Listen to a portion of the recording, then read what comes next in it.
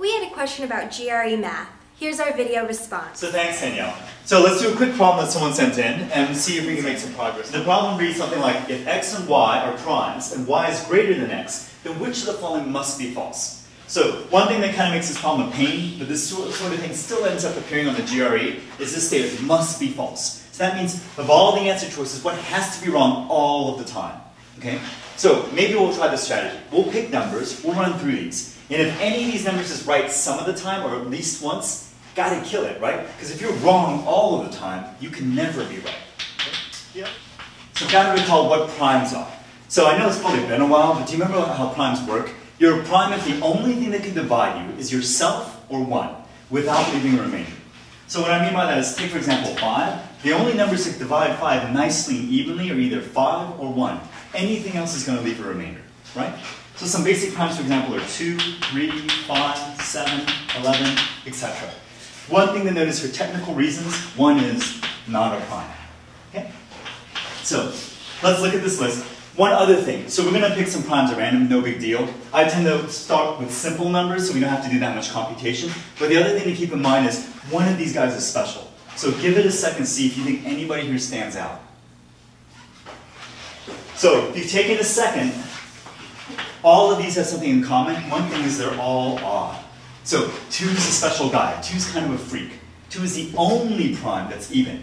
Because if you take any other even number, for example 14, it's divisible by 2. So you can always divide 2 into it, so there's no way it could be prime. Okay?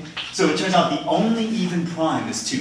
And they're going to take advantage of that when they pose questions like this. So let's try this and see how things go. Remember, I got to adhere to these rules when I'm picking numbers. So the only thing I have to know is, well, what's required is x and y are prime, and y has to be bigger than x. Okay, so let's try this. So for this, x plus y is prime. Let's just try the simplest numbers, 2 and 3. 2 plus 3 is 5. Prime and prime gives you prime. I think this can work. And since this guy can work, he's got to go. Remember, we're looking for the one that always has to be wrong. Okay? Let's try this one out. X times y is odd.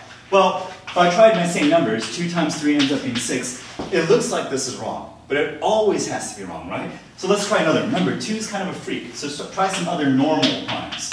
Normal in quotes, right? So 3 times 5 is 15. That's odd. I guess this could be true. Got us in the way. How about x to the y? So x to the y is divisible by 2. Okay, well, let's see what that means. First, I'm going to decode this. We just talked about this. If you're divisible by 2, that's basically saying you're even, right? Because every even number is divisible by 2. Okay, odd numbers are not. So what I'm really trying to say here is x to the y, is it even? Just starting with that, right? So let's pick some numbers. So again, I'll make x 2, I'll make y 3, we get 8. 8 is definitely divisible by 2, or 8 is even, same thing, right? So I guess this could be right. So very interesting, John. Very interesting. So hopefully this will work out. So let's look at the last case. And if you guys are okay with it, let me take this away because I can get need some room.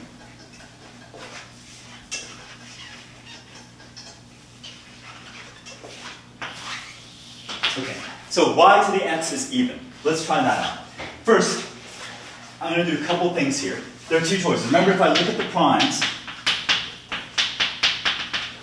everybody, remember, 2 is my freak. So all of these guys are going to be odd, except for 2, right? So why don't we just pick a number where it's not 2? Okay, let's pick that to be y. If that were true, we would have some odd number, let's say 3, right? And then y has to be bigger next. So actually, let me start with 5. Say 5. And then raise into another prime. Let's say in this case 3. Okay? Or, you know, we could have said 3 and 2. Any of these. 5 to the third is 125. Don't worry about computing that. We'll talk about that in a sec. 3 squared is 9. Turns out both of these answers looks like this is not going to be true. But let's be a little more systematic about it. What are they really trying to get at? They're trying to say if this number in here is odd, and you raise an odd to any power, it doesn't matter. What you're really doing is you're multiplying that odd by himself. In this case, it would be 5 times 5 times 5. So any way I run this, even over here, right? 3 times 3. It's going to be an odd times an odd. And these things are called rules of parity. If you ever forget them, it's no big deal. Just pick the easiest number you can think of that happens to be odd or even, right? Try the rules out, they'll always work. So what I mean by that is, what if I want to know what an odd times an odd is? Pick the easiest odd, say 1. 1 times 1 is 1, so it looks like odd times odd is odd. If you believe that, odd times odd is odd, and then odd times odd, we just reason that out, has to also be odd. Everybody agree? So, no matter how I run this, it's always going to be an odd number. Okay? But let me cover all bases. So it looks like this is going to work out. But I made one big assumption. I assumed that I was dealing with an odd number to start out with. What about our friend 2? 2 could mess things up, but this is how they're annoying. They cover their bases by saying this. X and y are primes. Y is bigger than x. So when you look at this, y has got to be bigger than x. There is no way y could be 2.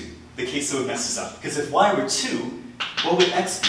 There is no prime smaller than 2. So I guess D has got to be it. But again, don't stress too much about this one particular problem, but see again that you can pick numbers, right? But when you're dealing with primes, remember the way they're going to play it. Remember what a prime is. Remember that they're going to play on the property that all primes are odd except for 2. So never forget to use 2 when you're trying out problems like this. Now I get it.